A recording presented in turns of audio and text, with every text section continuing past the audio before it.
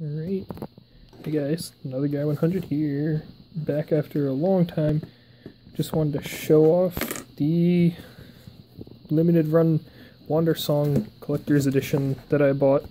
First thing I noticed was the box was kind of beat up. I checked though, and it's perfectly fine on the inside. It's just the outer box that kind of got busted up. So, bada boom. Using a phone camera is harsh.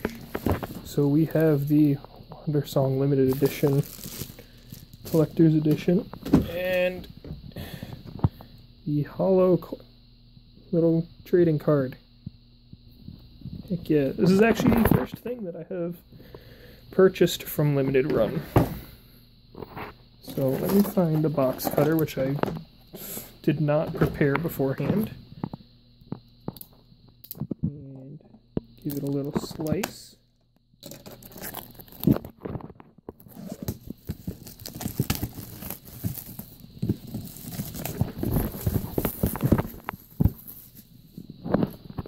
So, just a sec! So just a little background, Wandersong is probably one of my all-time favorite games at this point. Hence the reason I'm buying this. The box did get a little smushed. I did not see that before. That's fine. So it comes with a nice little pop-up diorama. Come on. So, open it from this side.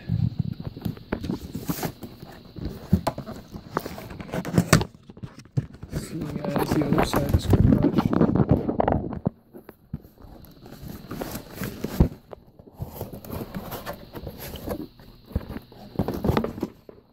Alright, so I'll just set that in the background. So we have the physical copy of Wandersong. I love it. Comes with a little Miriam pin to add to the collection. The steelbook case. No game inside.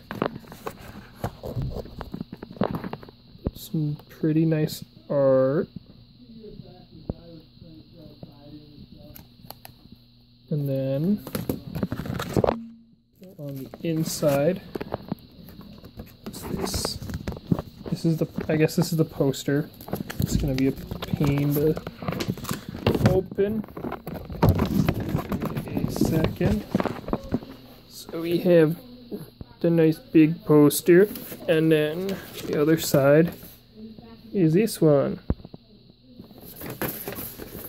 And then it comes with the complete soundtrack for the games. And, oh god, stop falling.